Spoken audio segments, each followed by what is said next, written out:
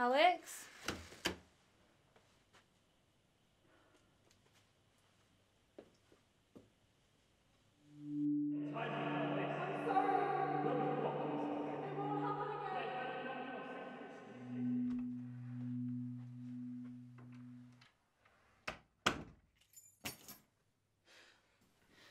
This is normal.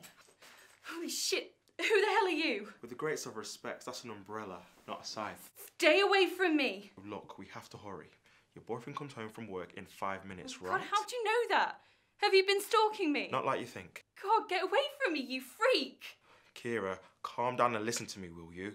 We have to be quick. What the hell are you talking about? I stopped for you. What does that mean? This is really dangerous.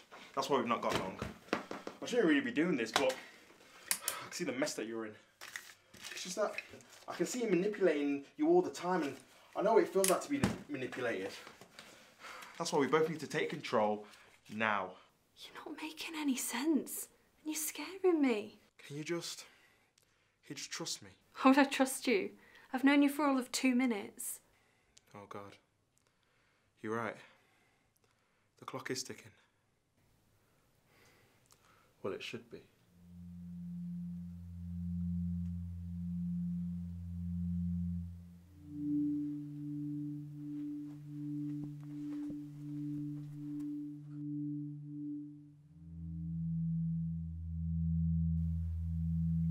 Who are you?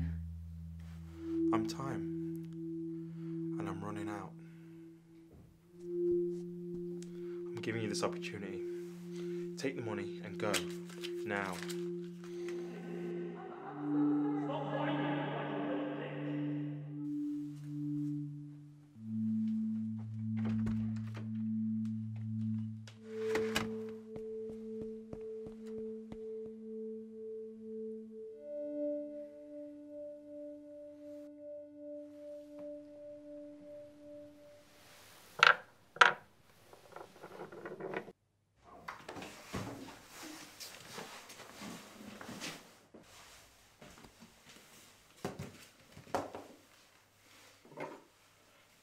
You know, I've been in this business a long time now, and out of all the people I've conned, she was by far the easiest to convince.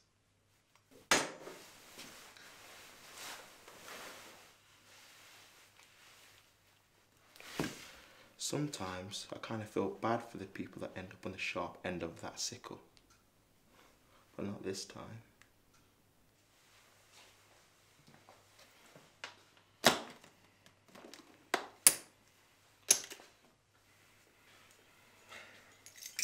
You do have good taste though, I'll give you that.